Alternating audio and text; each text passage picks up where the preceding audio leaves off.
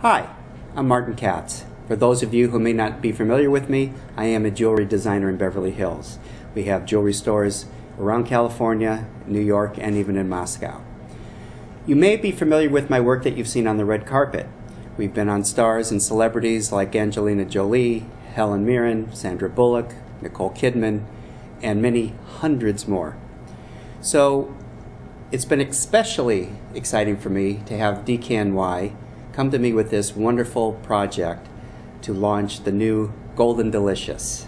In designing the $1 million bottle for DKNY, it was important to include some of the iconic elements of New York, like their skyline, and of course the oval logo of Be Delicious. So as you can see in the rendering, we've included the New York skyline in all diamonds, and of course the skyline will be in relief, so you'll get to see an exaggeration between buildings. And the oval logo now has golden over the delicious for that regal Golden Delicious.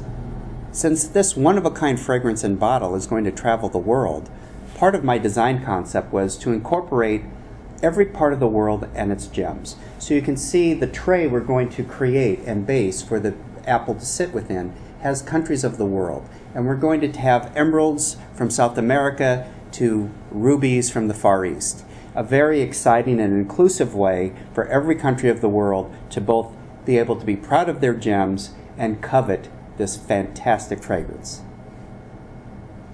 What's fun here as I try to figure out which diamonds to use in sizes, I'm going to have different elevations on the bottle itself.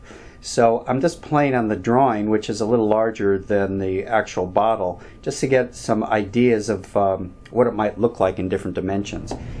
So here is the original bottle, and now we've done it in gold.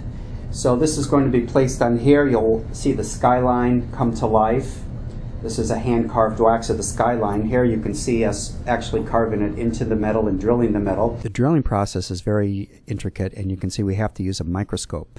This bottle is going to have probably a couple of thousand diamonds set in the skyline.